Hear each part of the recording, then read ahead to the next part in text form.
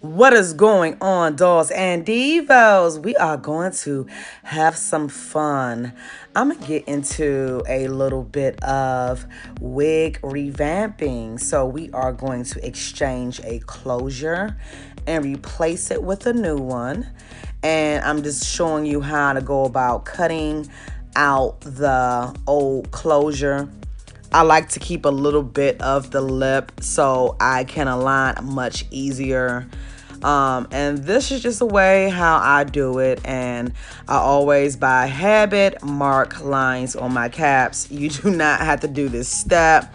I'm just showing you how my clients' wigs last them over a year. So it's a great investment getting your wig done by yours truly, myself, Tanisha Hines. And see how that lines up. And yeah, clip out that closure. Make sure you shampoo, revamp the wig. I did that off cam. I let it sit with deep conditioner with silicone mix for overnight. And yeah, so the base of the old unit was, or wig, was your traditional one you do on your sewing machine.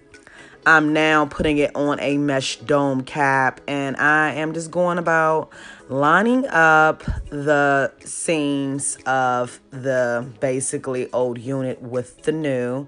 And just take your time and adjust. When I did do the pinning, I did not pin the start of one end and the start of the other. I don't know if that's really clear, but the old wig unit or wig had the little ear points, so I just basically lined those up. But on that other side, the tip is do not try to have it pinned down perfectly, because you're going to have to shift. And I did have to go through the unit a couple of places to re-tack any loose wefts. So, that's not done really on cam, but I'm just showing you how to go ahead and just replace a closure. If you got good extensions and you got good quality hair, like this hair is over a year old, and by me relocating to my new destination, a lot of my clients are getting their wigs revamped. So here I'm in the back. And the little tip of that is you're going to cut off that access piece. I'm going to show that in a minute. But I always go back and forth. I always do left and right. It don't matter which way you do it. But I never go all the way over straight from left to right. I always meet in the middle. This just always keeps my stuff centered. Another tip is when you use the base that I did prior to the old wig, it's going to have those like lines going, up and down.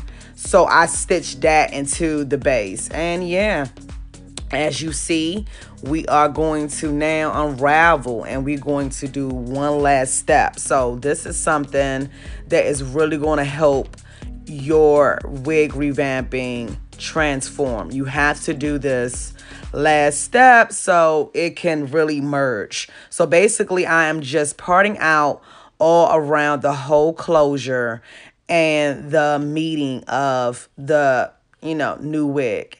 And yeah, I have her pinned down, so I'm got to beat her up a little bit.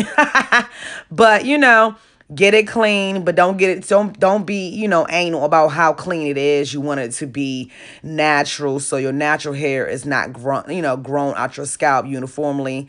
This is also another little tip. Wet her down, mold her down if you're using a straight texture. I did this on curly textures and straight textures, and it gives them a good like 2 years sometimes out of my wigs. No lie. And when you do put it on a mesh dome cap, you have so much forgiveness, and it fits so great. Now, what I was trying to show you, I'm going to go ahead and say verbally, when you're starting to meet and merge that, perimeter you just parted out, do not start in the very beginning. You want to make sure you had that knot. So I was 2 inches behind the hairline. I went to the hairline basically up to 1.5 inches and went back through.